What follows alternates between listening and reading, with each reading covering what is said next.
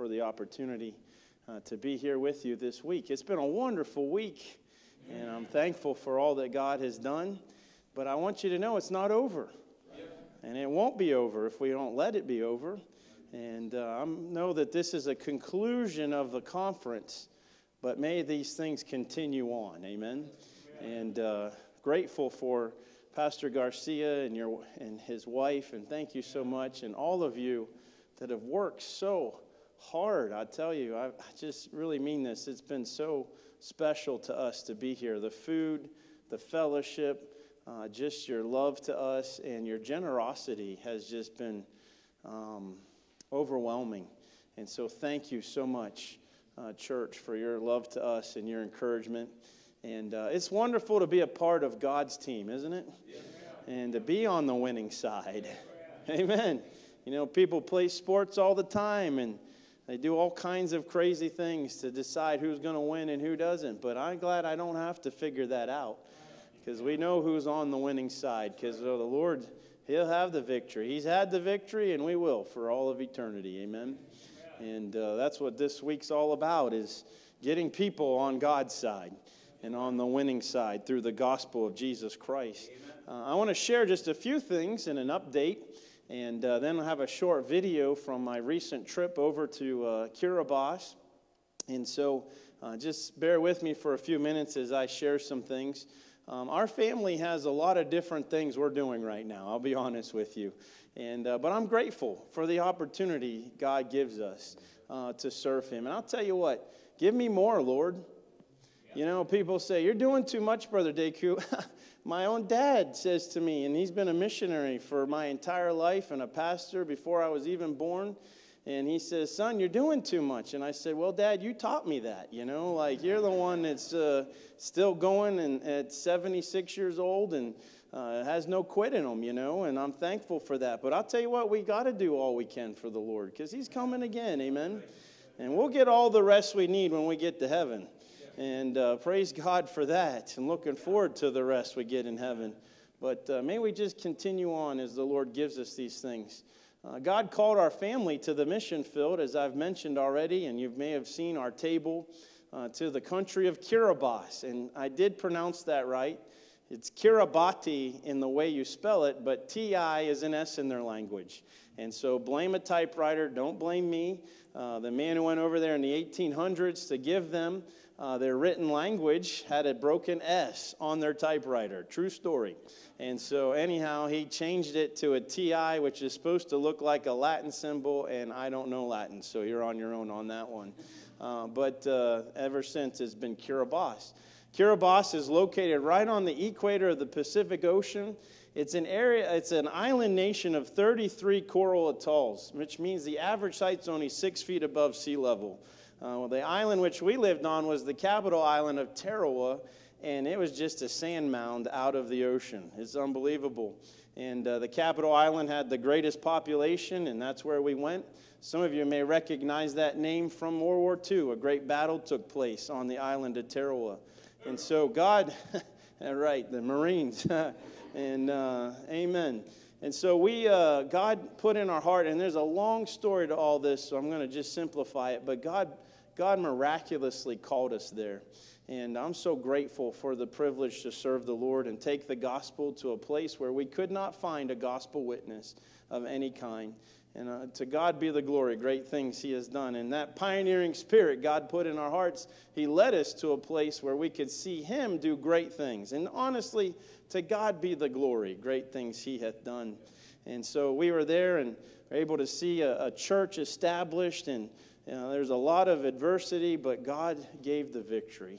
And today there's now a church that believes the Bible and is preaching the Bible, and a national is leading the flock of God there, and the gospel is continuing to go on. I talked to him just on my way to church tonight, and told him I was going to a missions conference and encouraging people to pray for him and for the work there. And he said, thank you. You'll see him in just a moment on our video. But God just has done amazing things. We were back in 2019, the end of 2019, on a medical furlough. Our daughter was getting some health things taken care of, and we had the clear to go back in 2020, and we're plans in May of 2020 to head back, and we all know what happened in April. And so it hindered us from being able to go back, and so the Lord, through circumstances and through direction, that summer of 2020, we were just based in Knoxville and praying about what the Lord would have us to do, and we heard about 2 weeks of camp they were having out here at the Passage, and so we told Pastor Sexton, if you want our help, we're ready and willing. We're just kind of sitting here right now, so give us something to do, you know. And so we came out here, and just an exciting time to see God work. And then we went back and just praying about this and saying, Lord, what is it that you want us to do? And I could never get peace from the Lord or direction that our work in Kiribati was over. And I struggled with that, and I was surrendered to it. I really, really was and am. But the truth is just asking the Lord for direction. And so, but I said at the same time, we were burdened for this ministry out here because it's a pioneering ministry. And at the heart of all of it, Pastor Sexton's vision was for church planting in the Northwest. And I love that. I love church planting. And to see God answering that now with the Grovers. And my prayer is for 10 couples to come to the Northwest and to plant churches, and maybe more, amen. And I'm just praying for that because we need more laborers, don't we, in this area and around the world. And so we came back, and when I told Pastor Sexton, I just said to him, now we might be willing to just come out and help until our country opens, you know, until things open up for us to get back. And he said, that's exactly what I would never ask you to leave your field of service. He says, but it's like this. Sometimes, Joel, God will give you another child. Doesn't mean you get rid of the first one just because he gives you another one, you know. And I was like, that makes a lot of sense. And so anyhow, the Lord has continued to enable us. And you just have to spread your resources a little bit more, you know. And so we've seen God continue to do a work. And I'm so thrilled at all that God is doing both here and in the islands. And I want to see God do even more, don't you? I want to see God do even more. That song you sung tonight was so appropriate because I wish I'd given him more. When we get to heaven, we're all going to wish that. We're all going to wish that we had done more for the cause of Christ and for eternity. And so we're here now and we're serving the Lord. And people say, well, what's next? What's next is simply I'm taking each day as God gives it. And I know that he's given us a lot to do, and we're just going to keep doing it by the grace of God, and we're thankful for all the opportunities that he's given us. And we thank you for partnering with our family and what God's given us. I made a trip back in February, and this has been the first time we've been back for so many years. That's just unbelievable. And I was a little nervous, to be honest with you, because I talk to him every week, but you never know what you're going to find when you come back to the field, you know. It's just like, well, I just hope it's what it's all says it's supposed to be. And I was just so thrilled to see so many of the people that are there that have grown in the work of the Lord, that are bringing other people to Christ, and the church growing under the leadership of this national pastor. We able to, because of not being able to be back for so many years, we were only able to license him to preach right before I left, but then to be able to ordain him to the gospel ministry, just a thrilling time. And then to take 10,000 Bibles to Kiribati. And if you've not been there to my table, we have one of the copies of these, and they're beautiful Bibles. One of the things that when even before we were able to arrive there as missionaries, God, I'm sorry, I'm a Baptist. I believe in the Bible. Amen. Can I hear an amen right there? This is the only thing that works. Amen. This is the only thing that will change the hearts of people, and that is the truth of God. And so we began to look into and work on the Bible for this country, and God opened doors for us and closed doors, and we worked almost 8 years on this Bible. The edition in which we were able to print it was printed in 1906, and it was kind of a lost thing. A man gave 40 years of his life and did a wonderful job of putting this into their language. He actually gave them the written language. He's the one with the broken typewriter, by the way. And so 40 years of his life he gave, but it was almost a lost thing. And we were able to find it. I don't have time to tell you all the miracles God performed, but then we began the process of typing the Word of God, formatting it, proofing it, reading it, proofing it again, I mean, you don't understand every jot and tittle until you do something like this. Let me tell you, it is a lot of work. But praise God, He gave the victory, and we were able to see these printed by Bearing Precious Seed in Milford, Ohio. But then the thing was, they were printed actually in 2020, and we weren't able to get them over there until just this year. Because of COVID messing up the shipping lines, we've tried every which way we could figure out, and we finally had to, and many of you prayed for that. Thank you for praying. And we're able to go through another country that gave us permission, and just a long story. But each step of the way, God opened the door. Then I'm like, I got to get over there. And the Lord opened that door, and I'll be honest with you, I wasn't sure about going because I didn't want to leave my family in Bennett, but God just directed in it and opened the doors and provided for them. You know what? We serve an amazing God, don't we? And so I was able to get over there, and just amazing things. The Bibles were supposed to arrive in December. And so I'm figured if I go in February and book my tickets and make all the plans, that should be plenty of time. We have island time over there. Amen. It's a great thing. It's always very late compared to everybody else. The Bibles, though, didn't get there until the week I arrived. But I couldn't have asked for anything more because I'm so grateful I had the opportunity to pull the Bibles off the ship and be the first to hand the Word of God to a person there in Kiribati. And I'm so grateful for that. We saw many people. We handed out over 4,000 of them while we were just there and witnessed to countless of them. We saw people get saved. You know why? Because faith cometh by hearing, and hearing by the Word of God. And so there's another 6,000 of them, along with 40,000 gospel tracts. And it is a smaller island, so it's doable. Amen.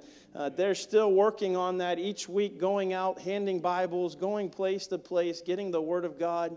And I'm praying that the Lord will continue to do a great work there. It's amazing because it's a small little island and not a lot of people. Everybody knows everybody. It's amazing.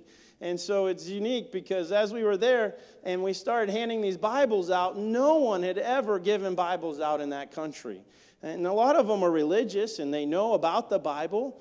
But the truth is that nobody's ever done this. So they took it and they would ask, well, how much is it? And I'm like, it's not for sale. It's for free. Really? Yeah.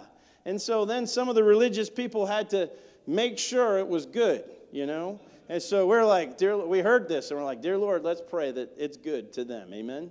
And don't let the devil hinder anything. And so the word got out that it was good. People started showing up at our house and at the church, and they still are asking for the Bible. I told our brother, I said, hey, if there's anything that the Baptist church could be known for in Kiribati, and that is that we gave the word of God to that country, I'll take it. Amen.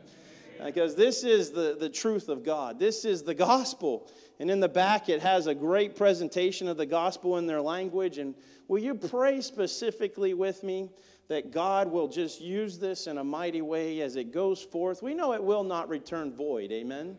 It will accomplish what God sends it to do. And so we're asking the Lord to do this. And in the days ahead, that many more places will receive the gospel. And so I'm praying about laborers. We need laborers there. We have some young men where we had to close down our Bible Institute for about a year and a half because of COVID. We could no longer get things in there because of it. But we're planning on restarting that this October and seeing young men trained for the ministry. And my prayer is that multiplication will happen as new churches are started and laborers are sent forth, and that whole nation will receive the gospel, and that churches will be established. And so if you'll pray with me, I sure would appreciate it. I asked them to show this video, and this is just several of the people there that are just saying thank you for sending the Bible and some pictures to see about my trip. And so, gentlemen, if you would show that, and then I'll come back in just a moment. Thank you.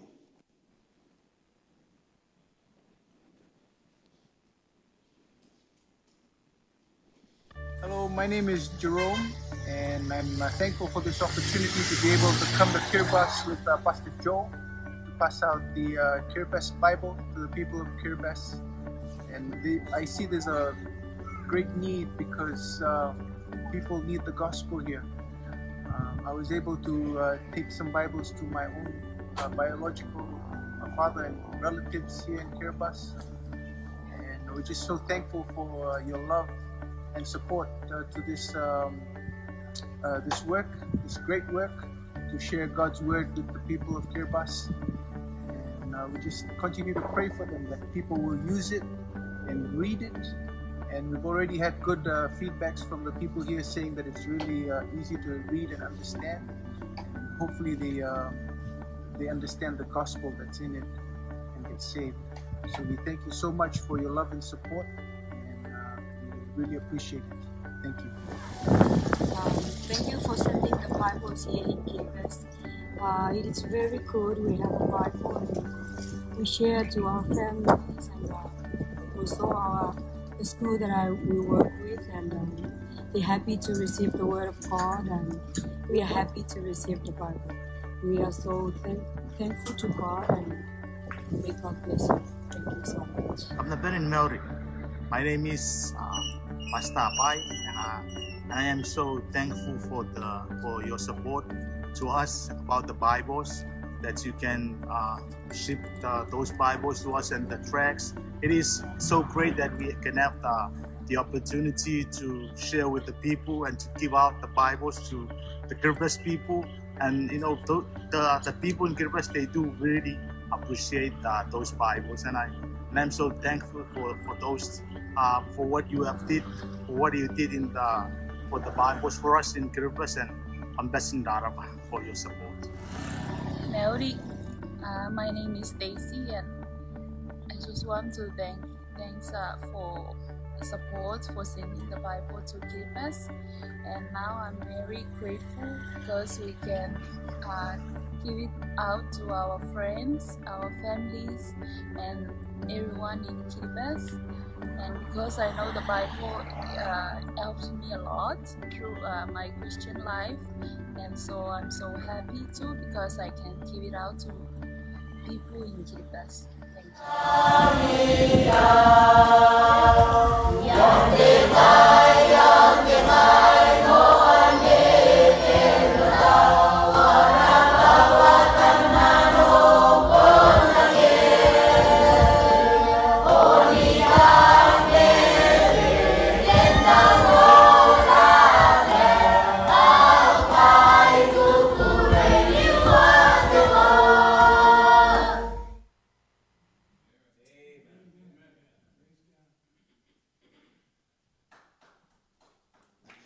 Amen. Thank you. I tell you what, there's nothing better in this world than to be a part of God's work. I look forward one day to introducing you to those precious people that are just wonderful, that have found the truth. How shall they hear if we don't get burdened and do more for the cause of the gospel? And God is able. People told us it wasn't possible, and there are so many times I thought it was impossible, but God made it possible. I don't want to be a part of anything else that isn't done except through the power of God. Amen? And we're going to see great and mighty things, and I'll tell you, when we get to heaven, it will be worth it all. Amen? I want you to pray for us, too, here at the Passage Northwest as we continue to just seek to train young people, and we're so grateful for these students. You pray for them as they go back on Friday this week to finish their finals, and some of them are graduating and need to come back to the Northwest. Amen? Amen. No, do what God's will is for your life. Amen? But we can be a little prejudiced about that. I'll tell you what, I'm praying for some of them God to call them to go to the Pacific Ocean. I really am. I'm praying that God will put on the heart of some of these young people to go into the mission field. And I'm praying that the Lord will do that. You pray with me about that, won't you? As we heard this week, a wonderful message about the next generation and how we need laborers. And it's our fault because we're not praying for them. And may God help us. I'm going to speak a little bit about that in just a moment. But pray for us as we embark, as we finish this semester, and then we start a summer of camps and retreats, and pray for David and Taylor because they got a lot of work this summer. Aren't you excited, guys? And I'm so grateful for both of them. They've just worked themselves to death sometimes, and they still like me. I don't know how that works, but They have been such a help to us, and especially in the absence of my wife and myself this semester, they've just been so faithful. And the camp staff that will be coming here the end of May, and young people, and praying for young people that God will call them into the ministry. Amen. You'll reap a harvest where you place an emphasis. And may God help us to place an emphasis for people to give their lives to the Lord, and for these young people to do that. And so if you would pray for us, I sure would appreciate that. I'd like you to take the Word of God with me tonight and turn to the Gospel of John in chapter 17. The Gospel of John, chapter 17. I was praying much about what to speak on tonight and asking the Lord to help me. And I'll tell you, sometimes with a missions conference, there's so many different things that you can speak on. And I'll be honest, tonight, this is a very simplistic message, but it's one that I hope will help just motivate us to do more. To realize that your labor is not in vain. It's not in vain. What you saw right there is the fact that it's not in vain. What we've heard from the Putneys and from the Soltz family as they're going back as second-generation missionary to England. Our labor is not in vain, but there's more to be done. And may God give us what we need to get it done. And to realize our time is short. Jesus is coming again. And we need to be ready for it. We need to be prepared for his coming. And I'll tell you what, when we see him, when that trumpet sounds, there won't be any other thoughts on our mind but him and eternity. And may God help us to live each day with eternity in view, because that's the way we please him. Tonight I'd like to just finish on a few things, and this might be a unique way or a message, but I'd like to give just 3 simple areas, and they've all been touched on this week, so I'm not saying anything new, and I feel like I'm preaching to the choir, so bear with me, all right? But the reality is that these are the things, these are the areas in which God has given us and how you can personally be involved in missions. How we can be personally involved in missions, and that's what it really all boils down to, isn't it? Because, we can see others go, and we can pray for others go, and to do all these different things. But what is it that God wants us to do? What is it that God wants me to do? What is it that God wants you to do? And I believe you're praying about that, and I'm praying about that. And may God help us, though, to do more. Our theme for the semester this year at the passage has been this in 1 Thessalonians chapter 4, verse 1. And at the end of it, it says that ye may abound more and more. That's what the Christian life is intended to be, is for us to abound more and more. We never reach a place of perfection. Paul said, that's not as though I have already attained, because none of us will attain until we see Jesus. And the Christian life is an upward life. It's one of going further and doing more for Christ as we learn and we grow, and God gives us more faith, because the truth is none of this is done except by faith. Can I say this as I preach this, and I'll mention it again, but everything I'm about to speak about, if it's not done by faith, it's not pleasing to the Lord. May God help us to realize that. And is God worthy to be trusted? Amen. He is trustworthy because he's faithful.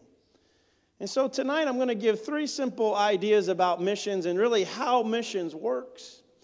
And ones, like I said, you've heard before. And I'd like to just give a simple biblical principle of these things. And then I'd like to share a testimony about each one. And then I'd like to make it personal. And so I'm asking the Lord to help us tonight and help me. Because I need to be reminded, don't I?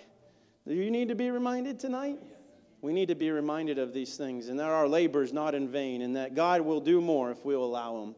And so if you would, in John chapter 17, we'll begin reading in verse 20, and we're going to read down to verse 23. The Bible says, neither pray I thee for these alone, but for them also which shall believe on me through their word, that they all may be one, as thou, Father, art in me, and I in thee, that they also may be one in us, that the world may believe that thou hast sent me. And the glory which thou gavest me, I have given them, that they may be one, even as we are one. I in them, and thou in me, that they may be made perfect in one, and that the world may know that thou hast sent me, and hast loved them as thou hast loved me. Lord, help us now in the next few minutes together as we, Lord, can conclude this missions conference. But God, it's not over. May we continue on in the things that thou hast given us and the things that we must do and that, Lord, that you must accomplish through us. Lord, I pray tonight that you would take thy word and speak to us through it. Lord, challenge us, convict us, show us where we are distracted in the things that we waste our time and our resources on, and enable us to do more for thee. Lord, we thank you for your testimony of how you came from heaven to this earth. And you gave all so that we might have eternal life. May we be willing to give all for thee. In Christ's name we pray. Amen and amen. You've heard them before, and so I know it's not new, but simply tonight I want to speak on these three areas. Pray, give, and go. Pray, give, and go. We've heard them so many times, have we not? I've heard them since before I think I was even born, because inside of my mother, as I heard the messages preached. I mean, as a missionary kid, I grew up hearing these things and over again, but yet I stand here before you tonight and will admit that I know I'm not done all that I could for Christ. And I'm not, that's hard. Sometimes it's hard for us to admit. But the truth is, we all have regrets, don't we? And we all have things that we know we could have done more and we could have done better. But by the grace of God, let's not live in the past or even living the present from the past, but let's ask God to help us to press forward by faith in the future. Because the truth is, God wants us to do more. God wants more to be done. He wants all to be saved. And God wants to use us to be a part of this. There is no greater work in this world than the work of saving souls. And that's why Christ came from heaven to die on the cross for our sins. We find here in this great chapter the prayer of our Lord and Savior, Jesus Christ. And what a prayer, isn't it? What a precious insight into the heart of our Savior. As he didn't pray for himself, but he prayed for others. And he prayed that they would be sanctified by the truth. And he said the word is truth. And that's the desire of Christ, that people will be sanctified from the world, sanctified from sin, sanctified from the destruction that awaits those that are going to die in their sin. And he says the only way is through thy word, because it's true. And he's given us this great opportunity. And then he doesn't just stop there as he prays for his disciples.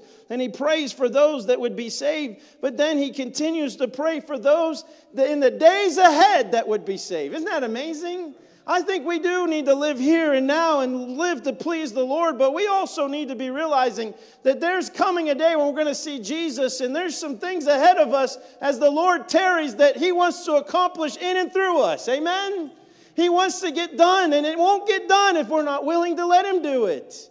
And we'll miss out on it if we're not surrendered and submitted to him. Just as it's the free choice of mankind to be saved, listen, it's a free choice for us to serve him and to be used of the Lord. That's right. Amen. Amen.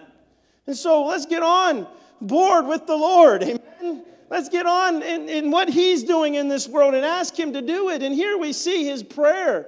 He's praying for people to be saved. He says there in verse 21, he says that the world may believe that thou hast sent me. That's what this is all about, isn't it? It's about people believing in the Lord Jesus Christ.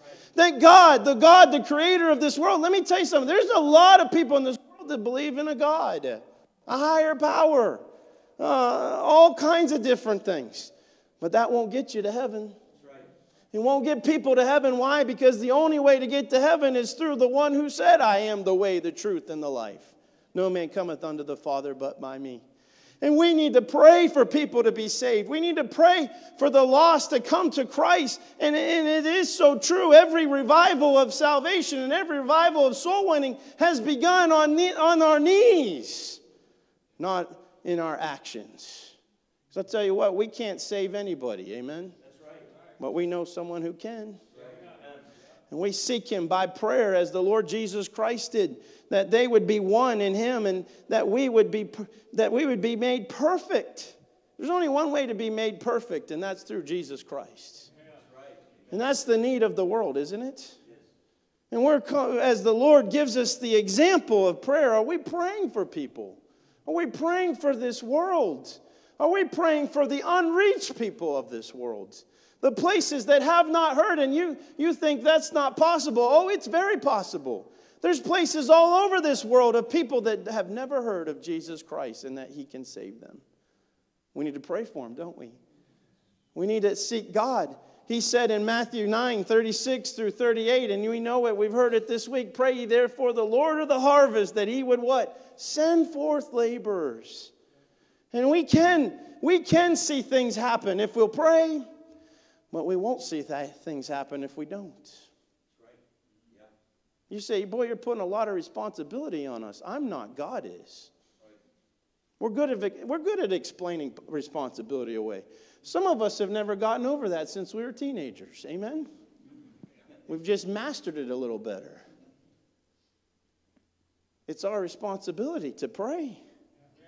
We need to pray more fervently. I want to share a testimony about this. The truth is, I don't believe that God would have sent us to this island nation if it wasn't because of the prayers of people. There's it's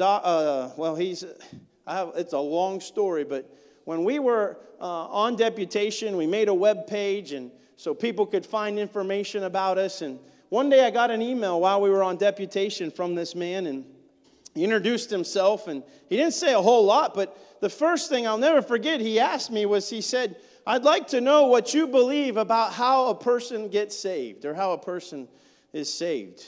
And so I wrote back, and I'm like, man, I don't get many opportunities when people ask you that kind of thing. And so I wrote back the gospel and told them exactly what I believe how a person gets saved. And let me tell you something. It's for by grace are you saved through faith, and that not of yourselves, it is the gift of God. And so I gave him verses, and I just spelled it out. And that was one of the first things he asked me. So he wrote back, and he said, I'm glad to hear that because that's what I believe. Then he went on to share with me his testimony, how he was a national from Kiribati who God had blessed with intellect, and he got his own scholarship to come to the U.S. He got his bachelor's in some really high above my intellect science degree. And at that time, he was actually at the University of Alabama getting his PhD in molecular neuroscience or something like that. I mean, just amazing. This islander from an island in the Pacific that you think all they do is climb coconut trees and eat fish. And here he is out here doing this, and he began to share with me his testimony, and it's amazing. But he said, I grew up, and my family very religious. I'd go to church, but I began to just see that the message of our missionaries, that's what they call a pastor over there, the message of our pastors, it did not line up with the Word of God.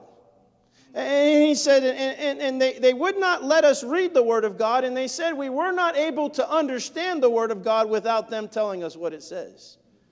But he didn't believe it. I'm glad he didn't, aren't you? Yeah. And so he said, Lord, I want to know the truth, and I want to know how to be saved. And through reading the Word of God, he accepted the Lord as his Savior. Amen. Amen. Amen. By faith. By faith. How does it come? By hearing the Word of God. He got saved. And so he did. He says, and I've read the Bible. I believe in God. And he came, then God blessed him, and he came to the U.S., got his bachelor's. And while he was getting his bachelor's, he got invited to a Baptist church. And the church just ministered to him, and he said, I began to grow. And then he said, we had something called a missions conference.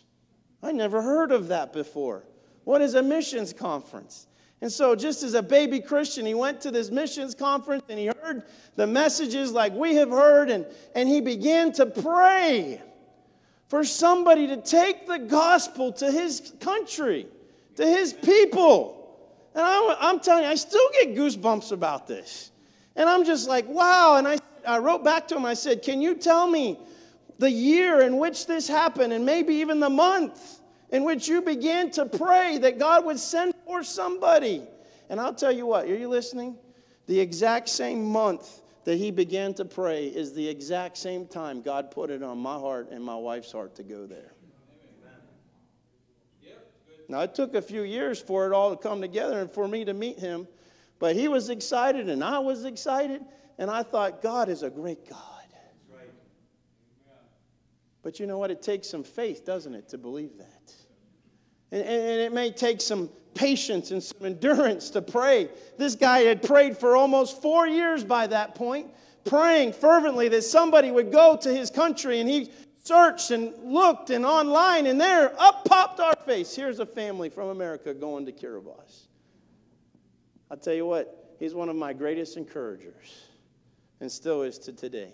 You know what he's doing? He's right now gone back to school and getting a medical doctorate, because he says that's the only way I can go back to Kiribati and really help them and be able to give the gospel to the people of my country. You know what? Not only did he pray about it, but now he's going. See how amazing that is? We need to pray. So I've given you the biblical principle. I've shared the testimony. But can we get real tonight? How many of you will join me and ask God to give you a specific country this year that doesn't have the gospel? And there's some places you can find it. There's places online, lists of unreached countries in the world. And say, by the grace of God, I'm going to pray for that country all this year, that God would send forth a laborer. Maybe we all take a different one. How many of you will say, Brother Daku, I'll do that? Can you raise your hand? Amen. Just raise your hand one more minute for me. Just think, if we prayed and God sent people to all these countries, what could happen? Yeah. You think God's not big enough or God won't do it? No, no, no, no, no. He will. I'm living proof that he will. What could God do? That's exciting, isn't it? I mean, pray specifically for a country that does not have a gospel witness. And say, Lord, send somebody there. Now, be patient about it. You may not find out for several years. You may not find out at all until you get to eternity. But that doesn't matter. God hears and answers prayer, doesn't he? May the Lord help us to pray more, because we can.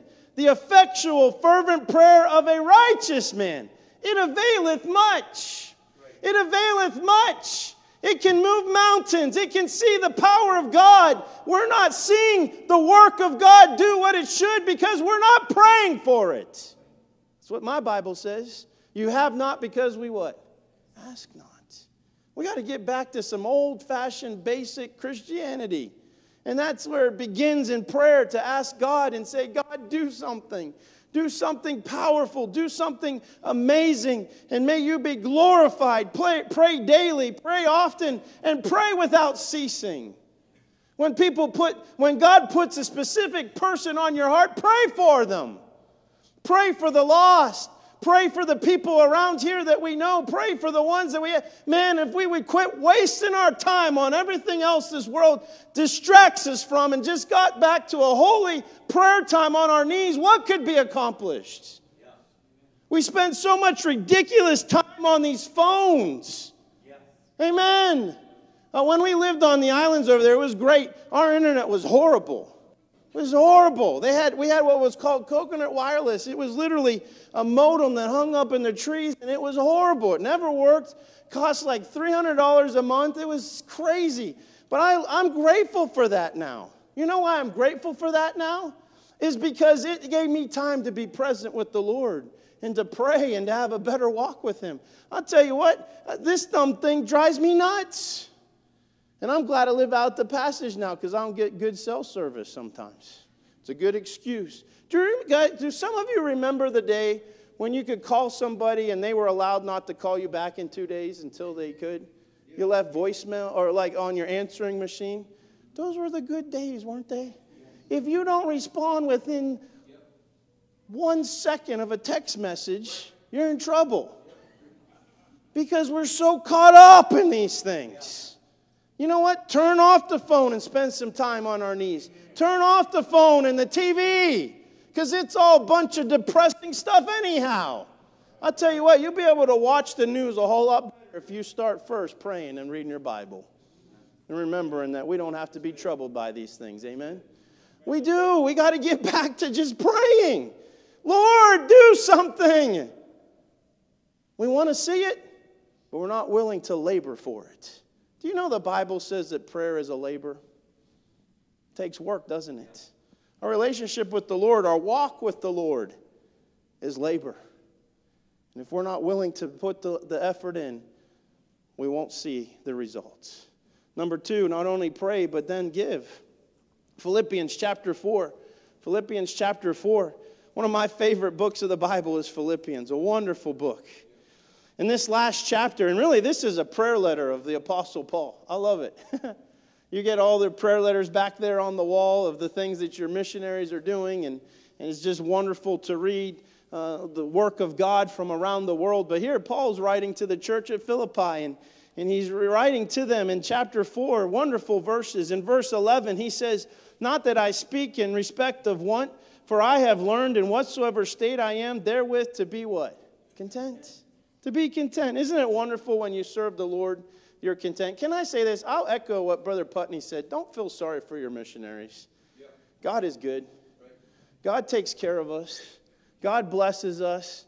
And people would say to me all the time, "Don't you think your kids are missing out on all the great things America has to offer?" I'm like, no way. No way, sorry. Amen? Because I'll tell you what, we get to serve the Lord. See God do great things. Amen? He says there in verse 12, "I know both how to be abased, and I know how to abound, and everywhere and in all things I am instructed, both to be full and to be hungry, both to abound and to suffer need." You know what? We need to get back to some suffering needs as Christians. We need to give until we suffer a little bit. We need to give and make some sacrifices. You know, it's kind of like what we do is we kind of look at what we have and we say, well, you know, as long as everything that I need's taken care of, then it's all right. That's not really suffering need, is it?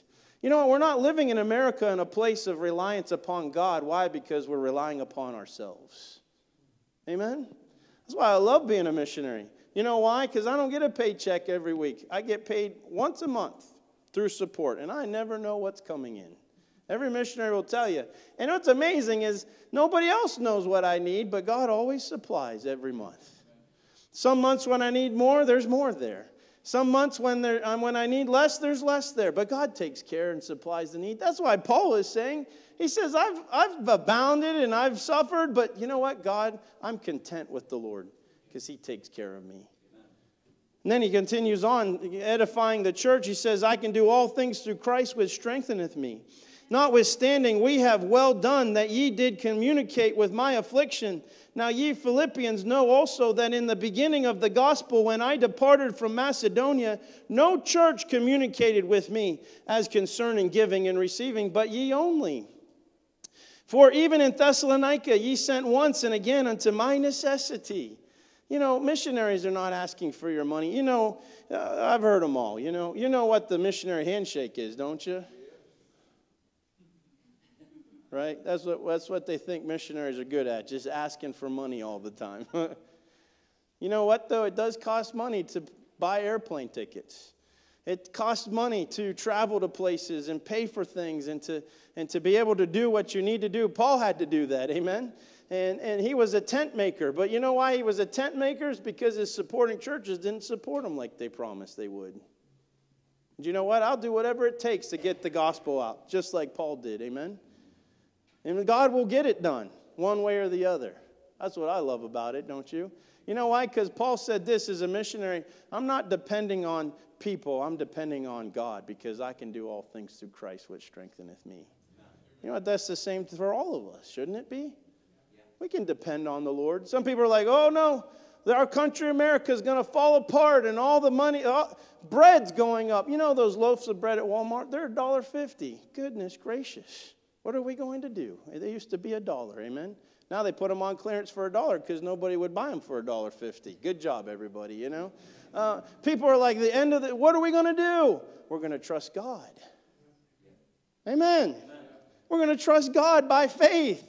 Because he said, David said, I was young and now I'm old and I've yet to see the righteous begging for bread. You know why? Because we have a God that will supply all our needs. And he reminds them in this verse here. Look what he says in verse 17. Not because I desire gift, but I desire fruit that may abound to your account.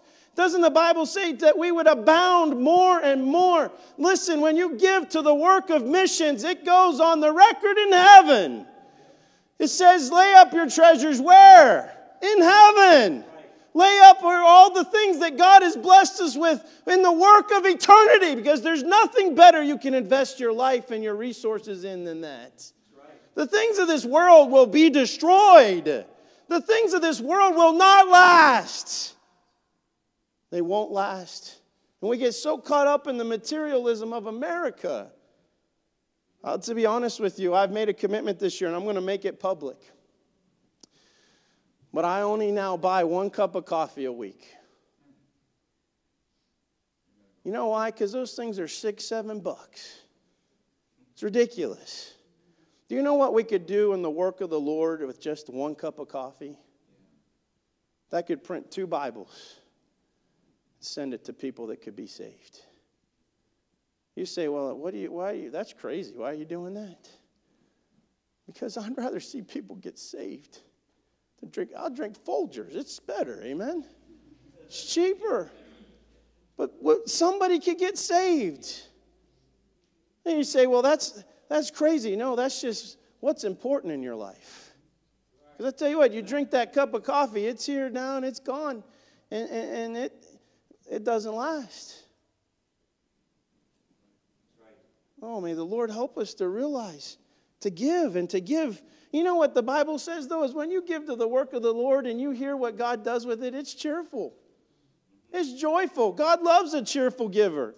And there's cheerfulness and there's joy when you can give what God's blessed you with to the work of God. And the work of God goes on and people are saved. And you won't realize it till eternity, but that will give dividends forever. Amen. Amen. Not anything in this world you could put your money in that could say that. Amen? Not a thing. But you can in the work of the Lord. We need to do a better job of giving. Give what you have that is not yours. What you reap is what you sow. God will reward those that give cheerfully. Are we doing these things? We can all do a better job. And then he finishes. And he says there in verse 18, but I have all and abound, and I am full, having received of Epaphroditus the things which were sent from you, an odor of sweet smell, a sacrifice acceptable, well-pleasing to God. I love that last part. It's pleasing to God. Amen. Right. And then he says here in verse 19, but my God shall supply all your need according to his riches and glory by Christ Jesus. In 2 Corinthians chapter 8, it says that the church in Macedonia, they gave out of their poverty. They gave out of not having something, but they gave, and they gave cheerfully. Why? Because they first gave themselves to the Lord. They first gave themselves and said, Lord, I'm not going to do what I want to do. I'm going to do what you want me to do. What I have is not mine. It's yours, Lord. And you know what? God can take everything away from us like that. Maybe that's what America needs. Maybe that's what we need in America is God take away his blessing so we get right with him. May the Lord help us. He'll supply if we'll just trust him. He'll supply if we'll just believe him. And his word is true. His promises are everlasting. And then I love verse 20 because I don't want to miss this. Now unto God and our Father be glory forever and ever. Amen. You know who gets all the glory? He does. I've heard it said, and I believe this is true, that there's only one thing you can do that brings glory to God. And the Bible says that in heaven, all of heaven rejoices. And that's when one sinner repents. The work of the gospel. Wow. Some of us think that our so-called spirituality makes heaven rejoice. Right? The way we read our Bibles. Oh, all of heaven rejoices when you get up in the morning and read your Bible. Is that what the Bible says? No, when one sinner repents. all of heaven rejoices. I want to give you, I know my time's going, so I'll be quick. But here's the testimony. The people of Kiribati, it was amazing. And they're such a poor, poverty-stricken country. They really are. They're like below the third world level, according to the world standards. And they have nothing. But they're the most content people you'll ever meet. It puts us to shame, doesn't it? They live in huts and live day to day on rice and fish, but they're happy and content. And we don't get our coffee. I can't survive today without my coffee. Help us, Lord. Amen? Can I hear an amen? It's getting real quiet in here tonight. But, the thing is the content people. And you know what is so amazing? And this is common in all third world countries. If you ever travel, you'll see this. That religion has such an authority over people in the world. You may not realize that here in America, and it's not really the case here. But in most countries of the world, religion is even more wealthier than government is. So often. And it's because, you know what religion demands of its members? And the churches that are the established religion, they require more than the 10%. They require in Kiribati a certain amount of money that every family has to give. And it's not just a percentage, it's a certain amount. And they put your name up on the wall of shame each week if you don't give it. They have certain people within the family that all they do is fundraise trying to reach their quota for their family to give each week. I mean, unbelievable stuff like this. And they're greedy. And they see their missionaries and their pastors literally pocket the tithe money and go out and buy booze with it and cigarettes and have a good time. But the religious people of that place were just doing such horrific things in the name of God that won't amount to anything. And so when we got there and we began to preach the gospel and people got saved and then we discipled them and began to teach them what the Bible says. I'll never forget this one lady when I began to teach her on what the Bible says about giving financially and that we're to just give 10%. And I'll tell you, it was great. We had people that didn't have money. They gave the first fruits of their crop to the Lord. They gave their eggs. One of them had chickens, so they'd give their eggs to their pastor. Amen. And they did things because they believed in this and they realized that God's word said it, and that way makes sense, not the way the religious people were doing it. And so they began to give. And this little church, unbelievable, the things that God was blessing the church with and how they were being blessed. And then we had our first missions conference. Man alive. And they just like, what's a missions conference? I love it starting with people that have never heard it before. Because you all that have heard it your whole life, you're just something to behold. I got to look at you. All you got to do is look at me. Amen? Just kidding. But they loved it. They got on board with it. And I said, this is what God says. We give our tithe, but then we can give above and beyond that. But guess what? Nobody knows that. That's between you and the Lord. There's no wall of shame. Amen? What if Pastor Garcia next week puts up the names up here of everybody and what they give? Bet you'd all leave this church, wouldn't you? But I said, you know what? God keeps the records in heaven. And you make a commitment. We practice faith promise. And we had them, and some of them gave 10 cents a week. Some of them gave 50 cents a week.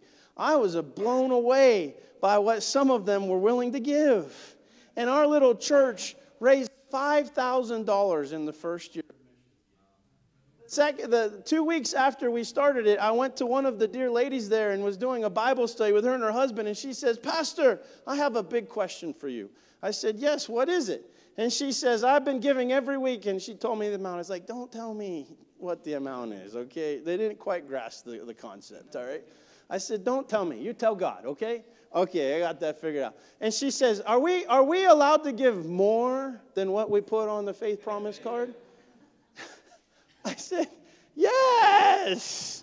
Oh, I thought that if we wrote that down, we couldn't give any more than what we said we would give.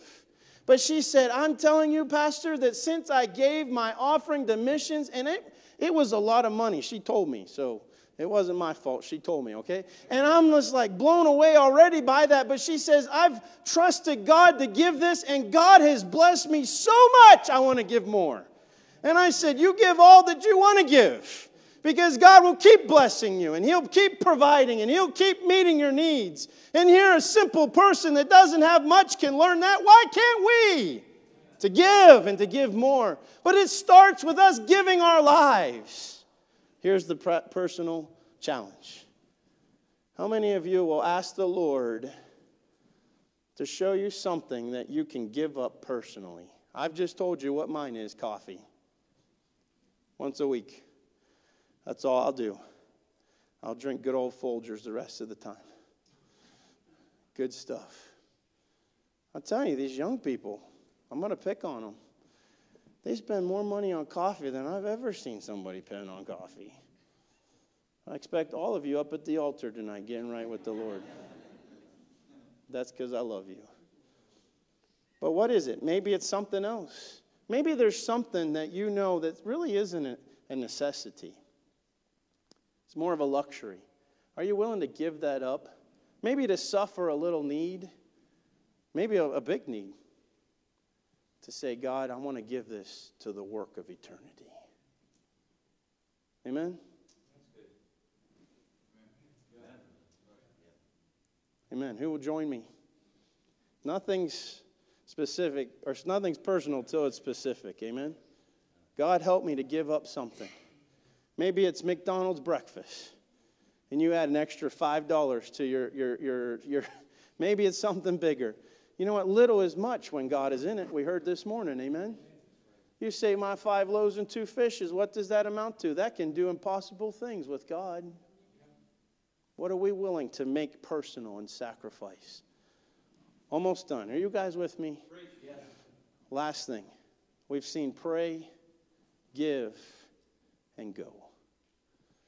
Go. Man, what a powerful message Brother Putney brought on the need for laborers and what we can do to see more laborers. Go. And if God doesn't stir our hearts about that, I don't know. Something's not right with us, like you said, brother. May we pray more fervently. May we do these things. But you know what? We need to be an example by going ourselves. I realize where I fail in this. I realize where I fail, and I put an emphasis on things that aren't eternal in the busyness of life, and I fail to be an example to the next generation. We can do a better job, can't we? We can do a better job by showing them that what is important in life is to take the gospel to people. To take the gospel to our loved ones, to take our gospel to our neighbors, to take our gospel to people. Can I tell you this? Every time I went somewhere with my dad, he was witnessing to somebody. Every time. I believe my dad to be one of the greatest soul winners I know, and he's still telling people about God. I'm grateful for that example. But am I being an example? Am I obeying the command? And we get so easily caught up, I'm admitting that, to not go. The testimony of this is a young lady you saw on there. Her name is Daisy. Daisy, what a wonderful young lady. And this young lady, she was a strong Catholic, very strong Catholic. And she had a cousin who was from England, and her cousin came and heard about our church and came to our church, and she said, you need to come with me, Daisy, to this Baptist church. You would like it. And she goes, no way. If it's not Catholic, it's a lie. And so she would not go. She would not come. And her cousin continued to just say, you come. And so finally, Daisy's like, no, you need to come to the Catholic church. Now, I don't recommend this to anybody, okay? But her cousin says, okay, if I go to the Catholic church with you, then you got to come to the Baptist church with me. And so she did. And then the girl agreed, and she came to the church, and she's never left since. She got saved, and she grew. And I'll tell you what, I have never honestly met somebody that has personally won more people to the Lord than that young lady has. It's amazing. God blessed her with a 4-year scholarship to go overseas. And she's now back, and she's got a position and God has just blessed her. And guess what she's still doing? Bringing people to the gospel. She challenges me. She used to bring people to me all the time, Pastor, because of young guys, and she's like, I don't feel comfortable witnessing to guys, so I'm bringing them to you, Pastor, so you can tell them how to be saved. Bring them on, Daisy, I'll tell them, amen? And she'd bring these young men, and some of them were after her, but she's like, doesn't matter, you need to come. And I was just there, and she has a young man now that has been saved and baptized and joined the church, and he's a doctor that has been trained overseas. God's just blessed her life. But here's the testimony, and I'll be done. He said to me, he says, Brother Daku, he says, when I first started liking Daisy, she didn't like me. I thought, boy, she ought to like me. I'm a catch. I got something to offer kind of thing, And Daisy, and he says, and she says to him, and so they were friends and all this. And then she said to him, who do you love the most? It really blew this young man out of the water, like, what do you mean? He goes, this is easy. That's what he said. This is an easy answer. He goes, you, of course. And she says, wrong answer. And you know what happened is that she wouldn't tell him what the answer was. And he just kept begging, tell me what the answer is. You mean don't you want me to love you? I love you. I'll get, how guys lie to the girls all the time. And he did. He wasn't saved. I'll give you the world. I'll swim the deepest ocean, whatever, And the truth is that she would not tell him the answer. And he said to me, he says, but Pastor, she kept inviting me to church, and I finally came. And as I sat there and I heard the Word of God preach, and he goes, I grew up in church my whole life, a religious person. But he said, but when I came to the Baptist church, all I heard about was Jesus. Jesus. And he said, I knew what the answer was. Who I should love most is Jesus. Amen. What a testimony. And you know what? When he came back, he says, the answer to that question is Jesus. And they're now engaged. And I'm praying God will use them both mightily in the days ahead. Because a young lady got saved from the bondage and the darkness of religion and of this world. She was a good person, but she finally found a relationship with Christ. And she couldn't help but tell everybody. I would dare to say that close to half the people in that church are because of Daisy and her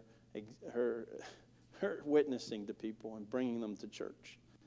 And then you know what? The people she brought to church, her friends, they reached people. And the multiplication of people that got saved, and more people have gotten saved as a result of that. All because a young lady says, I'm not gonna be ashamed of the gospel of Christ, because it's the power of God unto salvation. Are you saved tonight? Have you been saved by the power of God through salvation, through the work that He accomplished on the cross? Then what are we ashamed about? But to proclaim the name of Christ everywhere we go. To tell people that He is the way, the truth, and the life. And we need to be an example of that. We need to be an example of going ourselves. You say, well, I can't go to the foreign field, but you can go across the street, amen? Can I say this too? That I believe there's people in this very auditorium that God wants to go to the foreign fields. You need to give your life to the Lord and go. God's putting it in your heart to do something for Him in this way. Do it! Because that's all that will matter one day. Don't disobey. Give it to the Lord. Pray, give, and go. Because one day, that's all that will matter. And may God help us to do more of it. And you know what the Bible says? And so much the more as you see the day approaching. I want to finish by reading that verse to you of that song.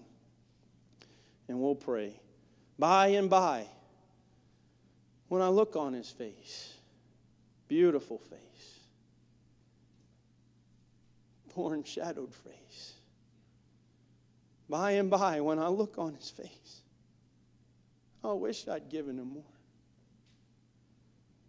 By and by, when He holds out His hands, welcoming hands, nail-driven hands. By and by, when He holds out His hands, I wish I'd given Him more. In the light of that heavenly place, light from His face, beautiful face, in the light of the heavenly place, I wish I'd given Him more. Treasures unbounded, for Him I adore. By and by, when I look on His face, I wish I'd given Him more. Have we given ourselves fully to the Lord? Have we given our possessions fully to the Lord? Have we given our time to go with the gospel to the Lord? What is it that God wants us to do?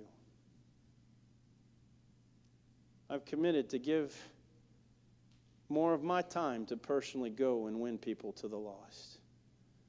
Truth is, out where we live out there, it's kind of like one of those things of like, well, there's nobody out here to go witness to because there's only 500 people and we've knocked their door 3 times. But God's put a burden on my heart to drive 45 minutes to the town of Sandpoint and begin to soul win there. And I'm committing publicly to do that and to take whoever wants to go with me and take the gospel to whoever will listen. How many of you will say, by the grace of God, I'll go out and witness more in this upcoming year? Maybe give out more tracts. Maybe be purposeful about it. Then let's ask God to help us to do that. Oh, by and by, I'll wish I'd given him more. Let's pray. God, I thank you for thy word, and these are no doubt familiar things, but I realize in my own life how I fail to do them. God, help us to do more. Help us to be more fervent in prayer, to pray specifically for the unreached places of the world that have never heard. God, help us to do that. Lord, I pray for giving. May we give ourselves first to the Lord. Forgive me for my selfishness. God, forgive us for the things that we fail to do for thee because we haven't given ourselves to you. When we place our life on the altar, Lord, as Paul said, as a living sacrifice every day, an attitude of surrender and sacrifice, to give ourselves, to give of what you've given us so that the gospel can go forth. May we do it by faith, Lord. May we pray in faith and give in faith and then go. Lord, go across the street, around the corner, and around the world with the gospel. God, I pray tonight specifically for people here in this auditorium that, God, you have a calling, a will for their life to serve you in full-time missions. God, I pray that they'd quit struggling and quit trying to fight you with their own desires, but to just give in and to let you, God, show them your will and do great and mighty things in their life. Lord, for all of us, help us to quit fighting and just go. Lord, help us to keep these commitments that we've made and to do them with your help and your grace. In Christ's name we pray. Amen.